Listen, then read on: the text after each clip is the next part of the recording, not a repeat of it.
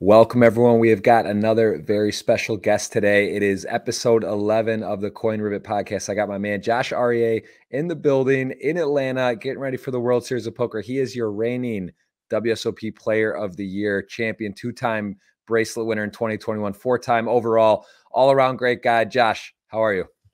I'm doing great, man. I'm happy to be here. Thanks for having me. We've been talking about doing this for a while.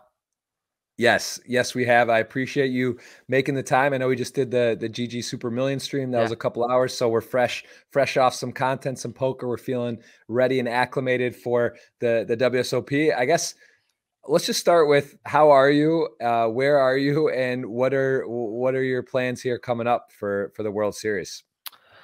Man, I'm doing great. I'm once again I'm in an amazing my headspace, and mentally I'm just in the best place I've been in so long. Like I it's the last year was amazing. And my results just showed, on top of just running hot, even if I hadn't done well, like it would have been one of my best years ever. My life just took a turn for the best, and my relationship with my kids is like it's never been, and my relationship with my dad, and then I'm blessed to have just the best girlfriend that it's I don't know. I'm just all around just happy guy. I mean, and then all that just rubbed off into my professional life, and had a year for the ages that I'll always look back and just brings a smile to my face about the stuff I was able to accomplish professionally last year.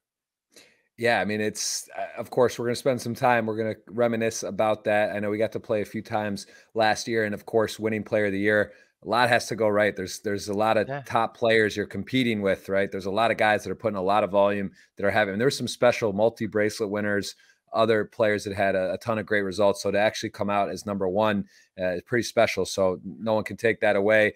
But I do want to kind of talk about this energy and sort of mindset stuff because you mentioned this in the stream earlier when we were doing the commentary for the Super Millions. And I'm a big believer in that too, about energy and sort of taking a step back, taking it in and understanding what's happening. Because I feel like nowadays there's so much distractions, so many things happening.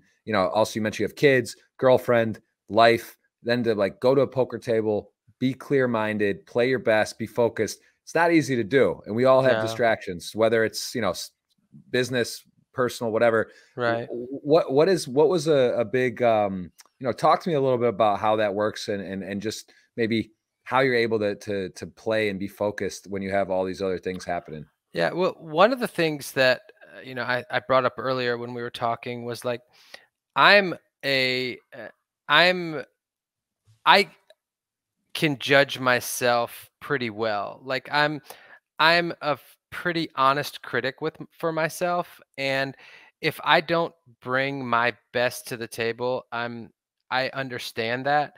And so I understand that I need my best to compete with this day and age of poker. I don't study poker. I don't and I'm not saying that, oh, I'm better than that. I'm just saying that I don't enjoy the grind. I'm kind of lazy. I don't enjoy studying poker, but I think I bring a different aspect to the table, and I know that that has to be spot on. And it's just really important for me to stay focused and clock in, and stay clocked in and stay fully engaged whenever I'm competing. And if I'm not able to stay fully engaged, then it's it's it's a waste of time. And but like the different things that I like to do to be able to stay engaged is, just make sure that all my aspects of my life are in order, and um, not have, not y- stay. I can't think of the right word. Um, in order to stay focused, like I have to make sure that my kids are straight. my life is straight. I don't have somebody ringing, texting me and a million things and bitching about shit. I've got Rachel is just my number one fan, and she wants nothing but the best and wants me to succeed. And I'm just able to go and clock in and, do my thing. And it worked last year. And I assume that, if I'm able to stay with that level of focus, I expect some success this year as well.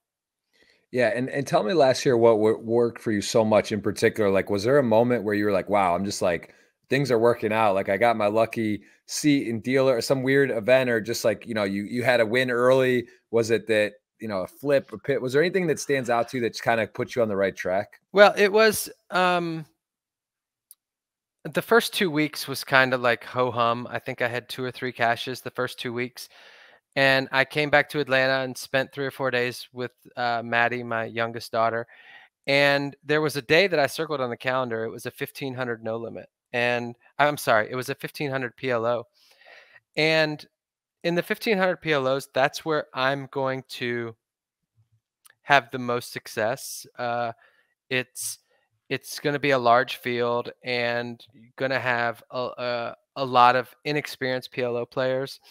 And I came back, and that was the first event, and like I flew in and went straight to that tournament, and just ran pretty good and started feeling really good. And from there, like I end up winning that tournament, and and then just caught a good head of steam. And it's been that way for me my whole life. Like if shit's going good, it goes real good. Like if shit goes bad, it goes real bad. There's no ups and downs. It's either all the way up or way down. And I've just always, since I was a kid, when I get the ball, I run with it. And I don't know if that's a good thing, or I don't know if that's me taking advantage of momentum.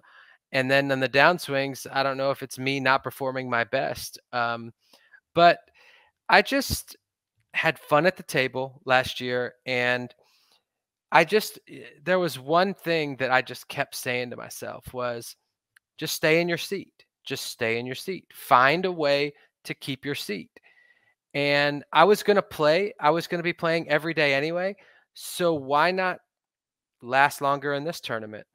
Um, it was like literally the last week of the World Series where I took not a bad beat, but like to me, there's bad beats and then there's important beats. Like you get into in a month long, in a month's worth of poker, you get into a lot of situations that are very important for that tournament.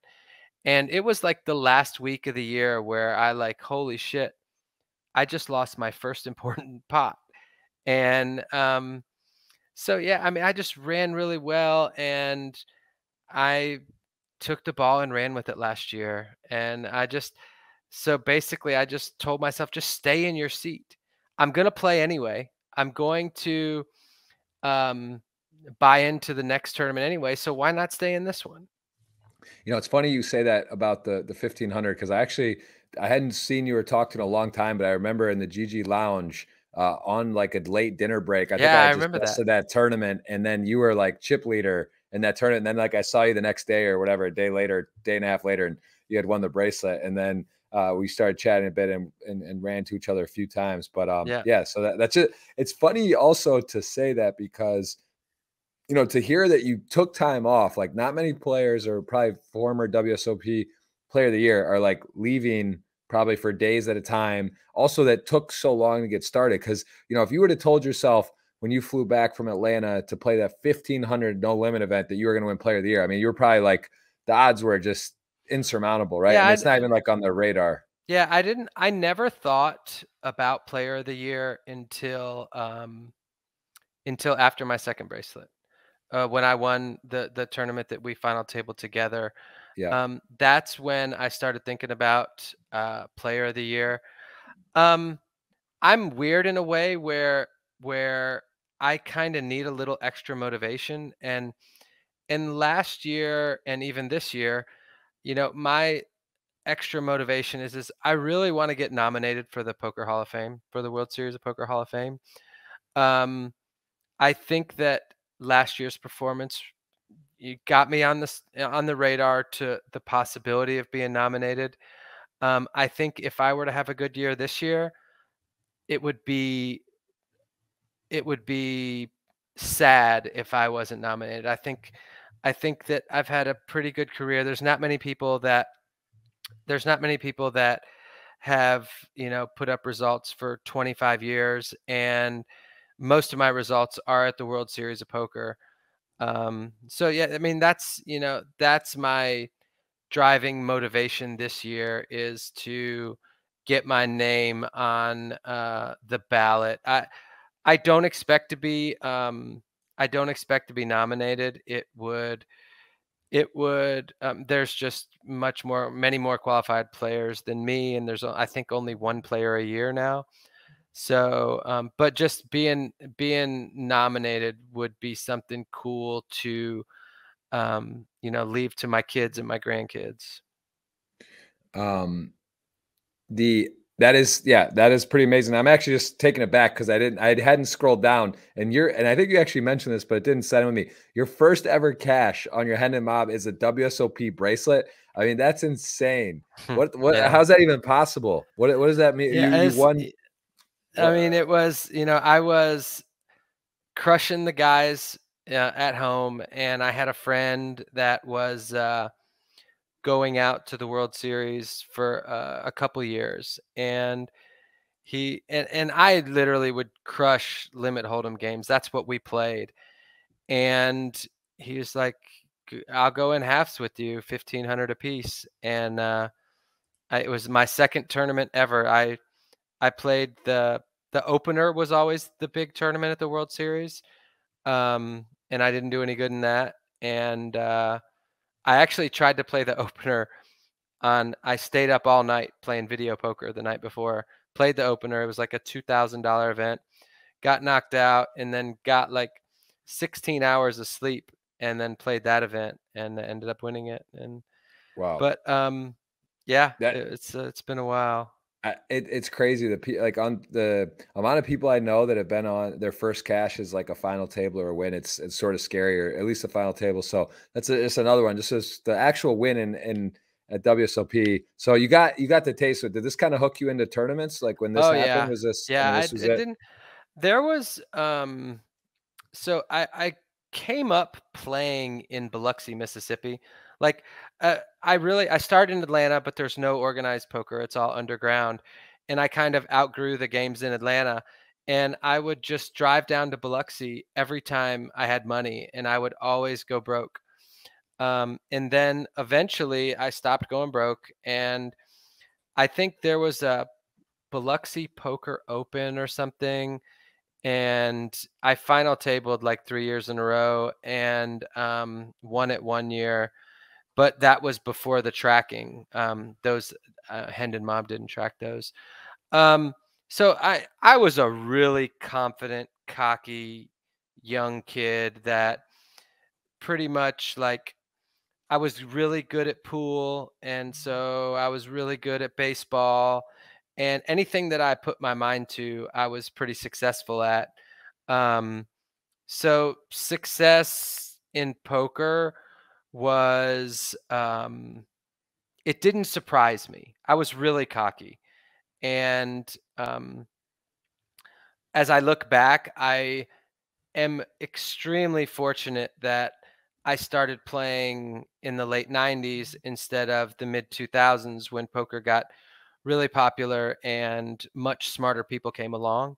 Um, but yeah, I expected to succeed, as stupid as that sounds. There was a very harsh reality for me as the early 2000s came around, where I struggled because poker was growing, and once again, like I said before, I didn't study much, um, and so my game didn't evolve. And you know as well as anybody that in poker you have to continue to evolve. Um, but yeah, there was some early success that that made me addicted to the rush. I'm just I'm a competitor at heart. I love competing no matter what it is. Like Yep. if me and you were walking down the hall and it's like I want to walk a step ahead of you. It's just weird. It's Yeah. no matter Oh, what, we could find some way to compete.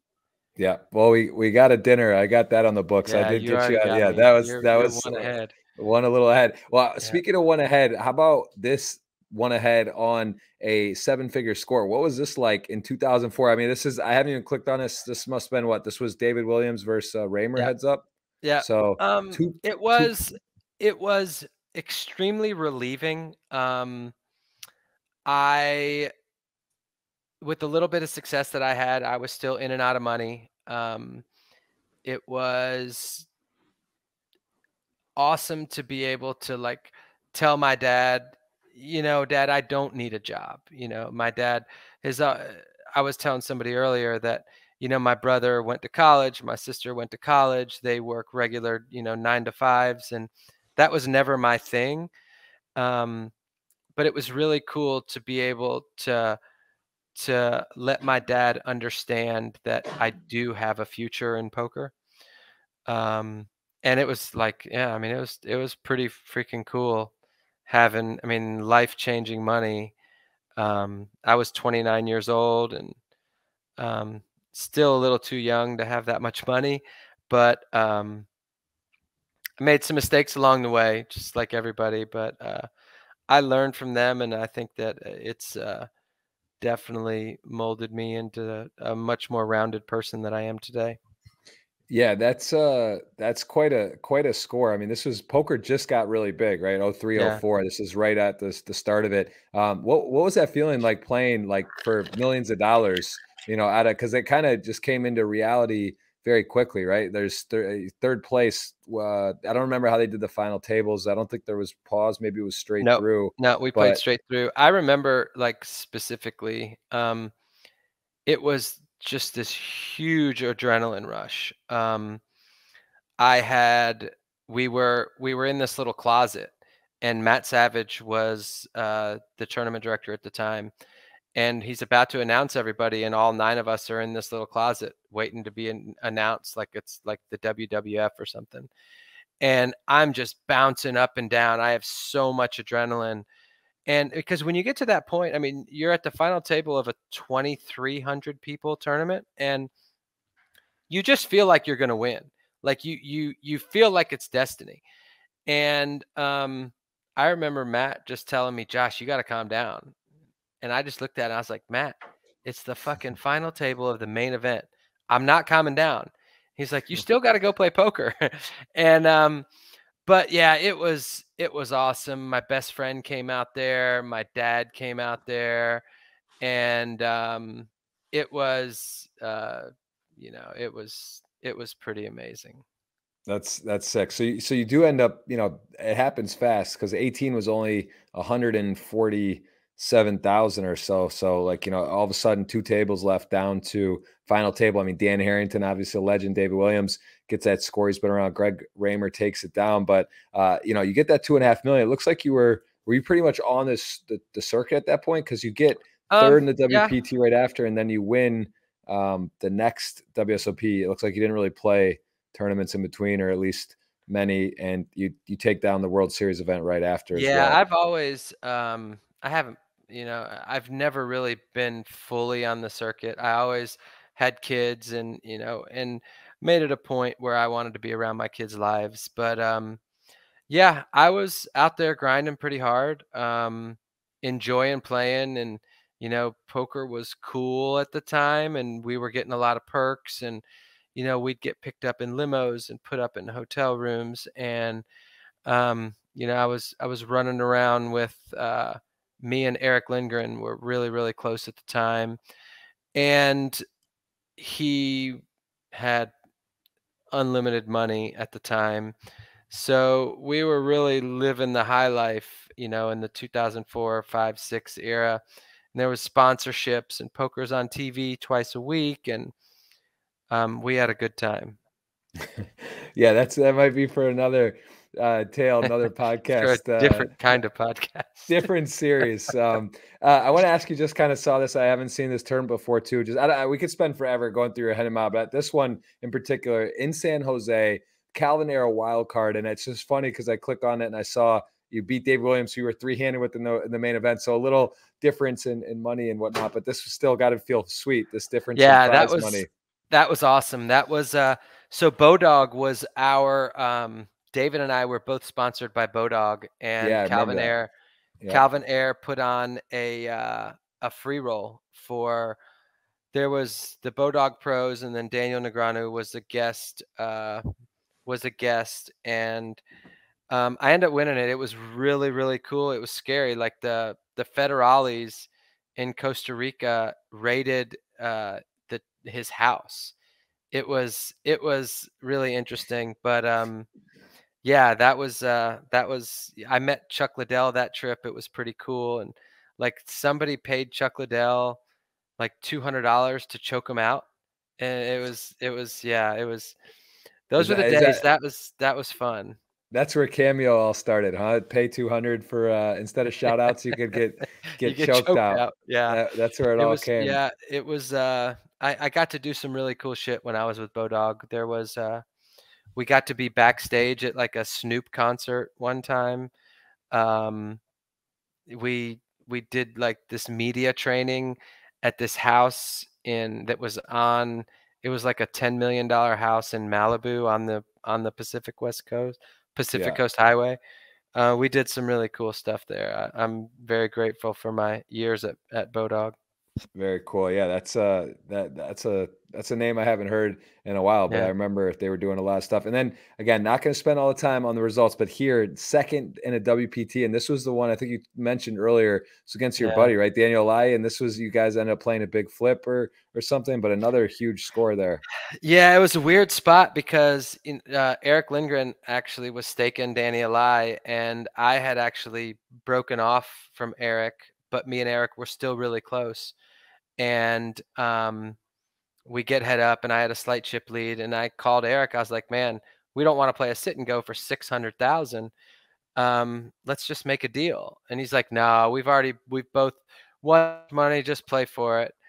And I end up losing. I mean, Danny's an amazing player, and he pretty much crushed me. But yeah, that's the closest I've been to. I was a flip away from having a WPT title. That's yeah. I mean, look, I guess it's one of those things. You put yourself in good positions, and again, it's not always going to work out, but you have a lot of big scores, big results, and we'll definitely go through your 2021 Player of the Year. But I want to ask you a little bit about kind of pivot into the schedule here for this year coming up, and how much time do you take to look through this? Like, do you go through and say, all right, I'm definitely playing this, I might play that, I see how I'm feeling, or do you kind of just literally go day by day? Um, I make it a point to play all the PLOs because I, I'm pretty good at it and I enjoy it. Um, the rest of the stuff is by feel, and then the higher limit stuff near the end is just if I'm in the Player of the Year race. Um, but I'll play a heavy load at the beginning, and I know that I don't have an edge in over the field in some of these events, but I'm a competitor. I love the rush when you get deep into a tournament. It's intoxicating and it's very addicting. Um, but if I'm not doing well, come June 20th or something like that, then I'll just enjoy my time in Vegas. There's no better place in the world to hang out and eat good dinners and go to shows and play golf, and all my friends will be there. So Right, I'll take a couple weeks off and just play the main event. right, It's I really enjoy Pot Limit Omaha, and I really enjoy the main event. Um, if I'm to do good in the Player of the Year race, I have to put up really good results in Pot Limit Omaha. Otherwise, I have no chance. So we'll just see, if you can look at, I'll be able to know if I'm in the player of the year race just from my pot limit Omaha results. Very, very cool. And if there's one event you just won't miss, what is it? The main event, okay, but other than that, like PLO wise, 10K, 25K, high 10K, low, the 10K the PLO. 10K PLO. The as I've gotten older, and I noticed this the last couple years, that around the bubble time of these high limit tournaments is not fun. It's very, very stressful. And it's not just the players that are stressed, it's the dealers that are stressed because there's so much expected from the dealers to be perfect. And there's so much there's you're when you're dealing with the high end limit tournaments, you're dealing with notable pros, and notable pros just know everything. So when there's a ruling to be made, a lot of people just don't allow a floor per and myself included.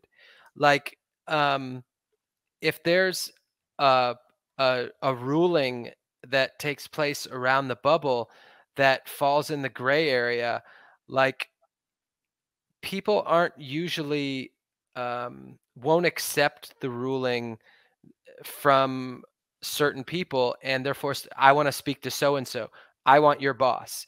And there's a lot of stress when there's a lot of money on the line, and I've grown to where I don't enjoy that part of it. I don't enjoy putting the dealers in those situations because they're just trying to work, and we choose to do this, and we understand and accept the fact that that part of the tournament comes up. And when there's a dealer that's just pushing through and they just happen to be in, right around the bubble time when the stress is, it makes it rough. And I feel for those people, and um, it's just nature of the beast. And that's why I enjoy the 5 and the 10Ks. It's so much more fun. Right. Yeah, it's still enough. The purses get big, Yeah, but it's not like it's a little less. I understand exactly what you're saying, where it can be fun, but you can still win money, but not so right. intense.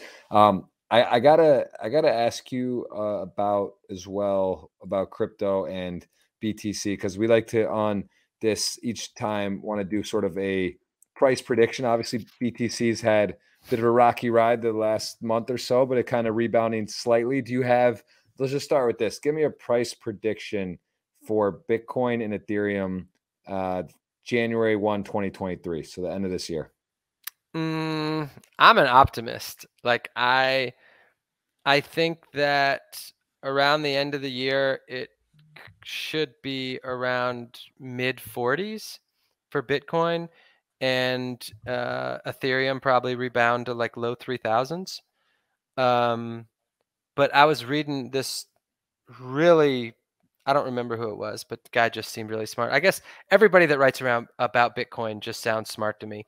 But this guy, like, had a really um intriguing argument, like very convincing, that Bitcoin will be at like 200,000 by the end of 2024. So I hope he's right. That would, poker will be really good if Bitcoin, gets Yeah, that high. for But sure. So you are a believer. You like the concept, and obviously with poker we have exposure to it. It's just kind of in yeah, our face a lot. You like I'm it. a believer in one. I know this is the long version of the answer, but like, one of the things that I've tried to do in my life is surround myself with smart people, believe in Yeah. smart people's decisions, and just go with it. So it's like, I don't try to make big decisions on certain things. I try to handicap smart people and see what they're doing. And there's so many smart people involved in crypto. I just have to be there. And yeah, I'm a believer, and I try to follow smart people, and I've followed them off the cliff on many things. But I truly think that crypto's going to be fine when it's all said and done. For sure. And any in terms of NFTs, kind of been a big cool off, and a lot of this word is sort of just tossed around, right? It's like everyone talks, everyone's an expert, but no one has any idea. Do you believe in any of the mint ones like CryptoPunks or the apes? Do you like them? Do you think they're cool or just not Um, your thing? I I I have mixed feelings. I think it's a cool idea. I think that NFTs that have utility are are extremely cool. But there is just a million different projects out there with no utility. That's just, you know, I don't want to say a scam, but it's just like you're collecting baseball cards or something. Or, Right. but yeah, I mean, there's really cool projects out there, like VFriends out. If you own a VFriend, you can literally go to any conference that Gary V has. There's one project that I'm in called Gutter Cats, and the Gutter Cats, they do cool shit all the time where they have meetups, and they've created a really good community around it. And I think that if if um if the development team builds a big community and can make that JPEG picture turn into an asset in a way where it's like it's worth more than money to somebody, where by having it, it allows me to do this. And yeah, I mean, I think that it's definitely something that's here to stay. I mean, it's Yeah. I agree with you. I mean, it's similar to crypto. Like there's Bitcoin, Ethereum, right? Similar to like crypto punks, or you mentioned gutter cats might be like an altcoin. There's some that have that are doing the right things, that have a community, that are real. But similar to also baseball cards, there's like, there's going to be some very valuable rookie cards and special ones, but the majority will just not really have any right, utility, like value. So, listen, part of it is if you enjoy it, similar to art. If you like something, I always tell people that right. too. It's like, look, if you like it, if you think it's something that means something to you, or you find beauty in it, it's one thing. But you got to understand there's a lot of risk, and a lot of stuff will just end up not being super valuable. So I Yeah, think and we're also, sorry to interrupt you, but like, is the more and more that we evolve to an online life, talking about like the metaverse, and everybody working from home, and being so dependent on our computers and the internet, anything internet based is going to have value. So it's just, there's going to be some great dev teams that come about with NFTs that we might have to have at some point. Like you might, to buy a certain pair of shoes, you might have to own an NFT, like a membership card. Yep. Yeah. Again, I think you're right. I think we're just heading that way. Yeah. Technology. At the end of the day, people aren't just gonna. You're just not gonna have as many goods and trading cards and other things. That's gonna be what people what people are looking for. All right. Well, let's again rabbit hole. It's fun. We cover it. We got your predictions. We'll put that on the screen. We'll have that locked in. Let's see how you fare at the end of the year with that. I hope that guy's right. The 200 to 2024 though. That guy. I want that Uh, guy on the podcast. That's yeah. that guy sounds like a optimist, and I like it.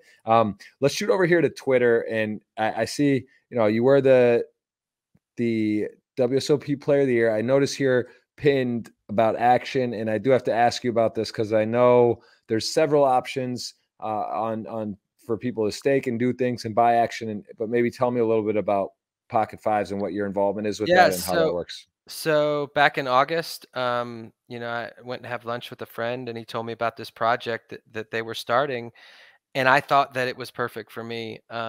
Getting because I've always bought and sold, bought pieces of people in tournaments and sold my own action in tournaments.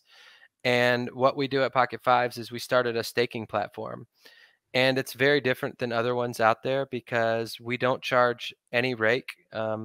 We actually operate at a loss, but we have a bigger picture in mind. We want Pocket Fives to be this hub of poker in the future, where when you think about finding out anything about any tournament poker lifestyle, anything, we want Pocket Fives to be this grand central station of poker. So right now, what we're focusing on is, um, having big name players list action, and like you can buy pieces of Daniel Negreanu at no markup. You can buy pieces of Sean Deeb at no markup, and there's no cost for depositing. We literally lose on every transaction, but we have a bigger picture in mind, and we want poker to grow, and we want to help poker grow, and make sure that not only like the stars of the game don't need pocket fives to be able to enter these tournaments, but we do need the stars to come onto the site to bring to shine light on what we're doing, to eventually we'll be able to have anybody post a tournament on there. And that's what it's going to take to allow poker to keep growing the way that it has.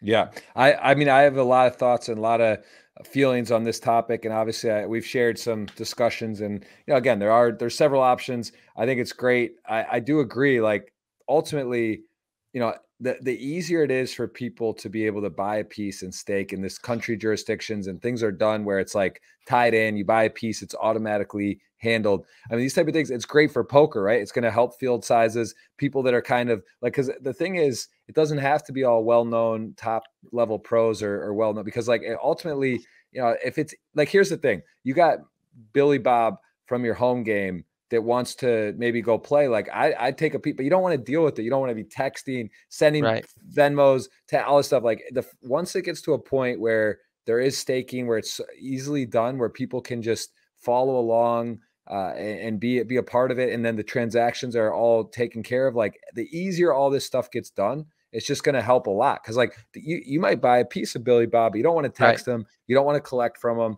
you don't want to have to deal with that. You just want to be able to say, look, man, go to Vegas, knock yourself out. I remember my first time to Vegas. You want to play a 2K buy-in tournament? You want me to buy $200 worth? Go for it. Like, sure, are you a favorite? Maybe not, but like, you got to have this where it's easy and seamless. I think this is also a function of technology, where these type of things are becoming easier. It's becoming also updates. I don't know if you may not have gotten to catch this, but the Triton Poker series, which I think you said you saw an event, the app is the sickest app I've ever seen in my life. Like, you go there, you can click, it gives you hand histories. Oh, wow. So like, not only hand histories, they had a person at every table doing the updates. So, I mean, granted, there was only like 4 to 10 tables, but still, imagine that. If you wanted to sweat your buddy in a 25K PLO and he's at table 4, you get to see his chip graph like it's online, and every hand history from the whole tournament. That's one of the things that I've really focused on over the past 8 or 9 months that I've been at Pocket Fives, is how to make the buyer's experience better.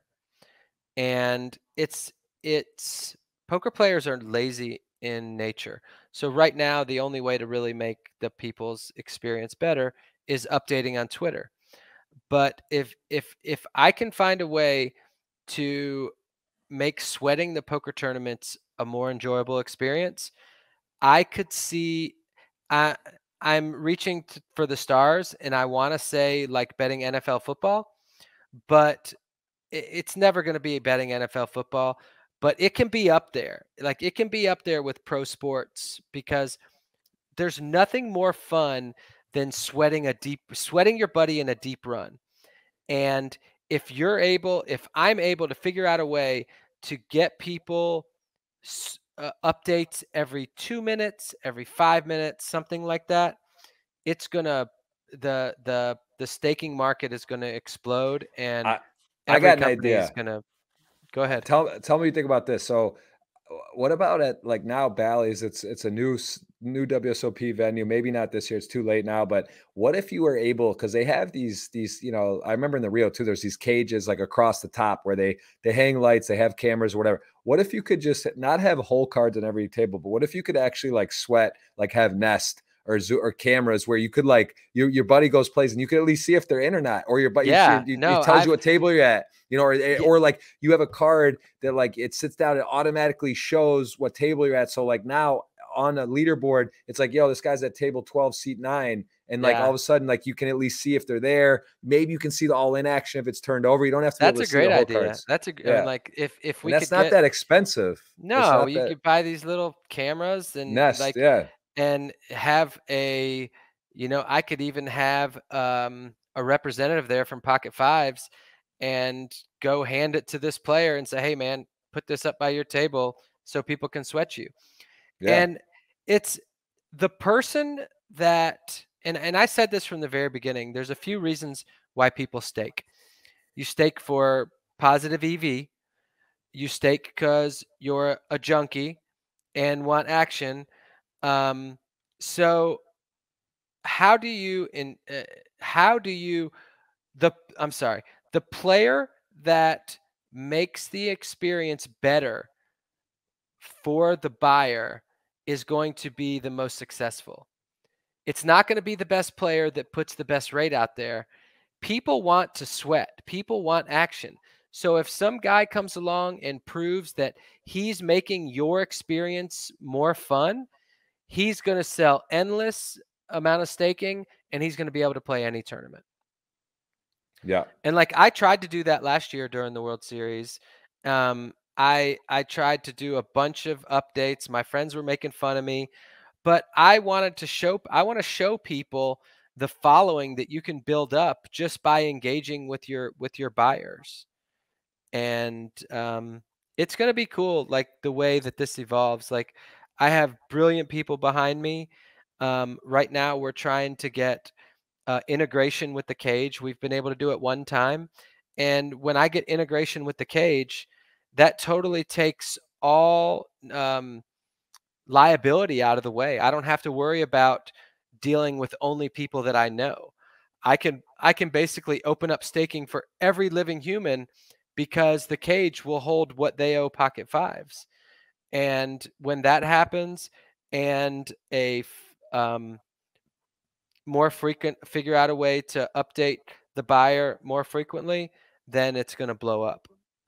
Yeah, no, I think there's a lot of room there. I mean, look, people want to.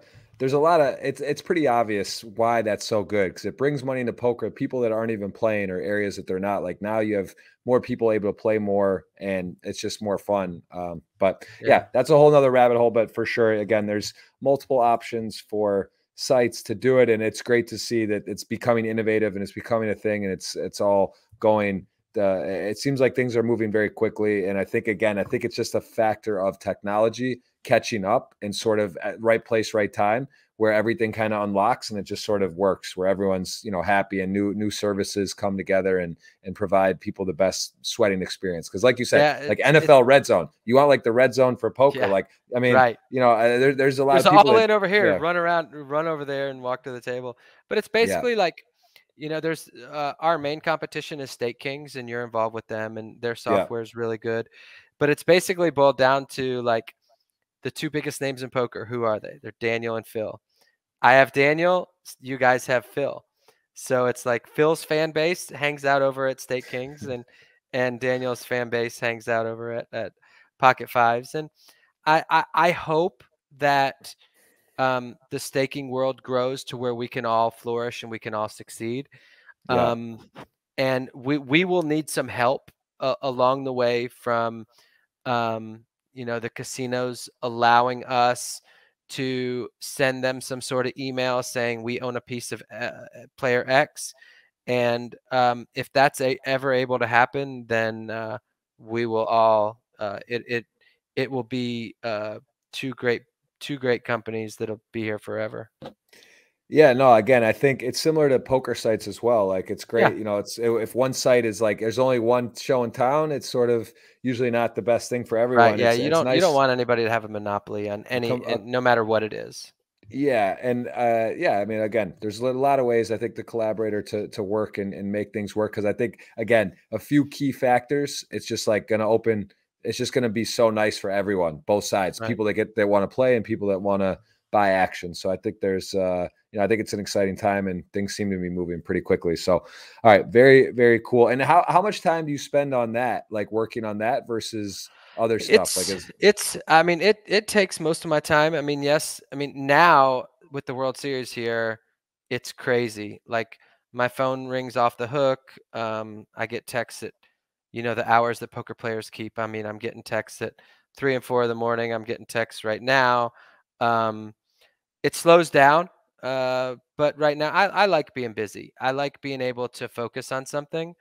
There's no worse feeling, playing poker. We have a lot of downtime, um, so it's been a joy to focus some energy on a project that I really care a lot about. I got to ask you how. So we talked about focus and clear headspace. How are you able to, especially with this sort of being new and you being at the face of this last at the WSOP? Did you not find that distracting? Like probably, or did you were you able to disconnect and sort of offset some of the responsibility and some of the Um, stuff to people, and just how were you able to do both? I don't know. There was times that I turned my phone off. There were times, I just multitask, and I don't know.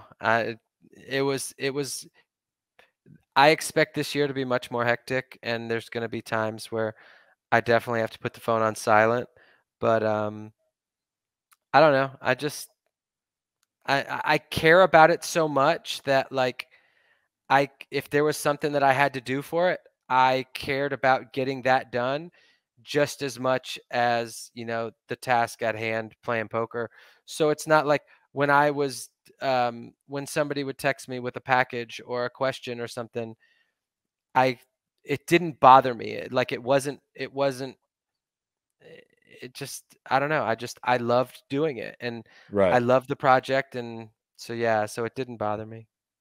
Very cool. And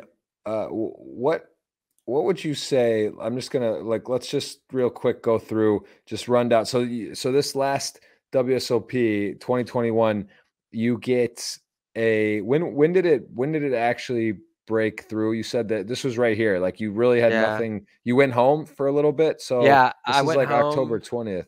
Yeah, I went home, like, on the 15th and was home, or no, I went home right after October 13th, and I was home for, like, 3 days and flew back out and, played that tournament, and then I basically, like, was just on literal fire from that point on. And I've what told and this you story before. This is pretty cool. So the tournament that, the PLO 8 that I won, I got knocked out 6th of the Poker Player Championship and snap-regged the PLO. um, I snap-regged the PLO 8. When I got knocked out 6th, usually the final table is 6 players, but they made the final table 5 players, so they stopped for the night. Um, when we played our final table, the PPC was behind us in the Thunderdome, yeah, I remember that. and, Yeah. I actually won the tournament, and they were still five-handed. So we won a whole tournament. I was the last person to be knocked out of the tournament that was going on, the PPC, and since then, I won that tournament before they knocked another person out. And, Wow. that was, that there was, like, a really, a turning point when we opened our chips up for day 3. They had just started back, behind us, and I was like, "Well, is it gonna tilt me or is it gonna motivate me?" And it motivated me to, I really wanted to win once I got to that point. Yeah. Not that everybody didn't wanna win, but, like, it was huge motivation for me. I'm dumb, like, I need the money. I love winning money. Um, but there's always, like, I always need some little extra bit of motivation. It's Yeah. stupid. That's no, I mean, I get it. It's it makes sense. And how about that hand? Is this maybe the most epic hand in poker, that the one that Those 2 were, three-handed? yeah, that's That fold? unfortunate for Ryan that that's how he'll be remembered. People don't play limit poker anymore unless you're a super sky high nosebleed limits. Nobody plays limit poker. So, Ryan, hats off to him. He's played probably very little limit hold'em in his life, and he's three-handed in the hardest tournament of the year, and he made a mistake, and it happens. But yeah, I feel bad for Paul Volpe in that spot because, he should have been head up with Ryan. Right. That's it affected Volpe the most. Yeah, it was a lot of money difference. But Yeah. well, I think and give me let's kind of as we're winding down here, I want to know sort of what your advice would be to someone coming to the World Series for the first time. And you've been doing it for so long, you've had success, you kind of know what works, what doesn't. What would be this is also a new venue. So I mean it's kind of new for Yeah. you too. So what are some like things that you're looking to look to do or would Um, recommend to people when they get there? mainly enjoy yourself. If it's your first time, don't expect too much. Have fun. Take it all in, and by all means, don't gamble outside.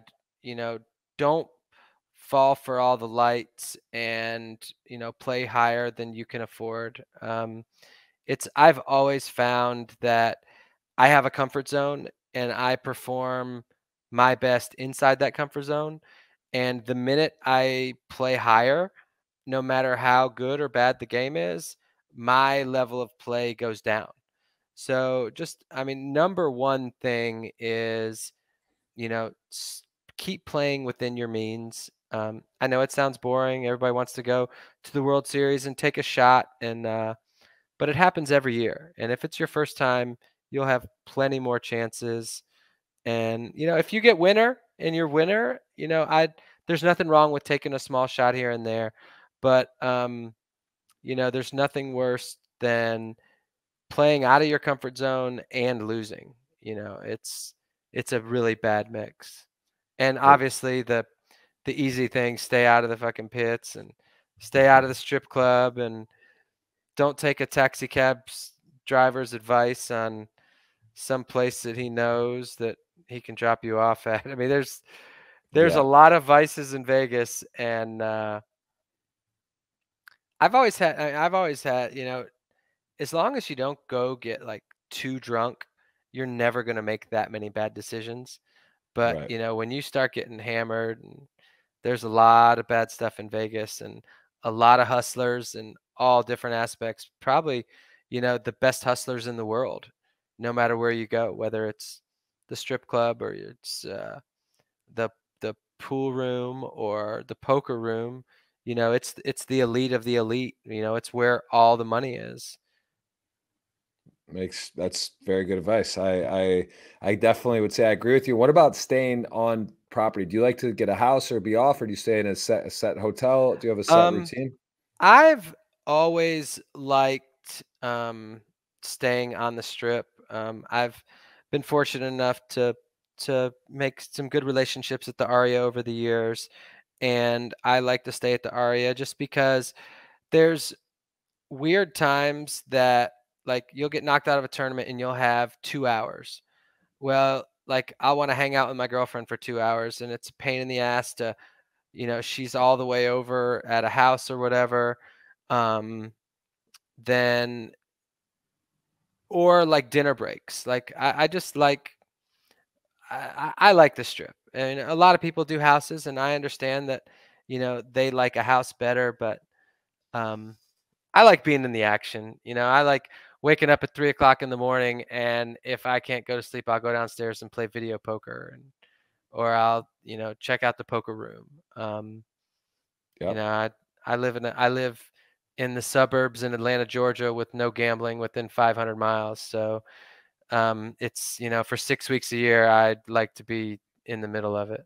You want to be quick access. Yeah, Yeah. it's makes a lot of sense. All right, give me your top places that you've traveled in your life. Give me a couple for poker. Otherwise, what are a few stops you just like you've loved being in the world? For travel or poker travel?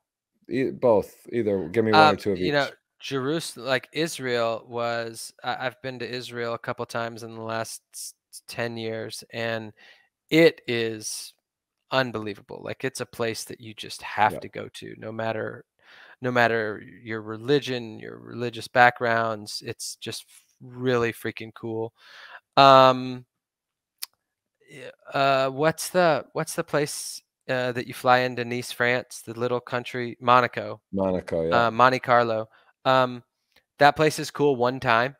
It's I The second time, there's literally nothing to see. Yeah. It's I'm trying to think. I'll never go back to Paris and play. I was in the Aviation Club when it got robbed, and I just still have Oh PTSD wow. to this day. Oh shit. Yeah, that was scary shit. Really? What exactly? Like you were literally in there and they It were was, like, yeah, it was. So the Aviation Club is on the second floor of that main road that goes through there. It's the Champs-Élysées, I think it's called. Champs-Élysées, yeah. Um, and it's the last day of the WPT there. And me and Eric Lindgren were there. I'm playing 3 and 600 with like David Benjamin and a few maybe local people. But Eric is PLO? playing. No, this is 3 and 600 mixed games. This is back in like 2000. This is 2005. And Eric is playing 8 and 1600 at the table next to me, and it's 8 in the morning. Eric's playing with Barry Greenstein, Phil Ivey, and a couple other people. I don't remember. And it's 8 in the morning, and I have 40,000 in euro in my hand, and I'm standing behind Eric because we have to leave. We have a flight at 11. So I'm like, Eric, we got to go. We got to go. He's like, one more hand. I'm going to play till my blind. And I'm standing behind him, and I hear these dishes break around the corner. And I turn and I look around the corner, around the wall, and I see a guy in a motorcycle helmet and a gun, like I think it was a machine gun or like a assault Uzi. rifle. I Yeah. don't remember exactly, but it was pointed to the lady's head that cleans the dishes, that picks up all the the porter. Um, and he's yelling shit in French, and I have no idea what he's saying. So now we're on the second story of this poker room is on the second story. So I'm like looking at a window. Do I jump out the window? What do I do? This guy's yelling shit in French. I don't know what he's saying. I'm I got wearing 40 like grand in my I hand. have 40,000 in my hand. I'm wearing like a Atlanta Falcons jersey, and I look like the most American guy. He's going to kill the Americans first. For And sure. so all this shit's going through my head. So I find this big stack of chairs that is, waited to be carted off because they were kind of breaking the room down. And I look over, and Ivy is under the table, and he says, so they were playing props in the game. And Ivy says, I'm on for doubles next hand. And I'm like, Stop. what the fuck? I'm No over way. here worried about my life, about to pee my pants, and Ivy's on for fucking doubles next hand. Wow. And That's so legendary. eventually, so now the guy makes his way to the cage, and he fills a garbage bag full of money up for a full 2 minutes. And in France, they have 500 euro bills. Yeah. So there's no telling how much money. So now looking to the right, I can kind of see the guy at the cage, but I see, you remember Carlos Mortensen? Yeah. Carlos Mortensen is behind a wall that's next to the cage, and this motherfucker is peeking his head around the corner, looking at the robber, and he's literally like 3 feet from him. He's like peeking his head around the corner to look and see what's going on. And I'm just like, man, I'm in the wrong profession. I mean, Phil Ivey, I'm about to shit my pants. Phil Ivey's cutting jokes, and Carlos Mortensen's trying to get a better view of what's going on. Wow. So What and so eventually, what happened? How did they get it? eventually they left. So after about filling this bag for like 2 minutes, he leaves, and there's like a minute of silence, and he comes back, and I'm like, oh my god, this is a hostage situation. But he dropped his keys or something, and he left again, and he was gone. So it was all over, and everybody's, starting to talk, and um come so now we're almost late for our flight, and they won't let us leave. They want the police to question everybody. And back then in France, they had the smallest phones. Like it was in the 2005 era where you couldn't, like Nokia was trying to make phones smaller than anything. And the bouncer that supposedly had a gun to his head the entire time So there was two people, one with a gun to head to the bouncer and then one that robbed the place. And he asked me what hotel I was staying at because he was going to call my wife at the time and let them know what happened and that we're going to be late. And he dialed the phone number to the hotel perfectly fine. This guy was enormous with the biggest hands. And you would think that a guy that just had a gun to his head for like 5 minutes would have some adrenaline and his hands would be shaking. And it was just like, this guy was in on it, I think. And they never caught him. Later on, they came out with a press release that they got 76,000 euro, which is the biggest fucking lie ever. They guarantee they got every bit of $1 million, but they just didn't want. I don't remember the guy's name that owned the guy with the Aviation Club. crazy hair. Yeah. But but that's like I didn't lose any money. I had 40,000 euro in my hand the whole time. So that no one ever they didn't come up to you, or no one ever really spoke to you, those guys? No, they just they had a gun to the porter lady's head the whole time, and they went to the Why? cage. As a hostage? Yeah.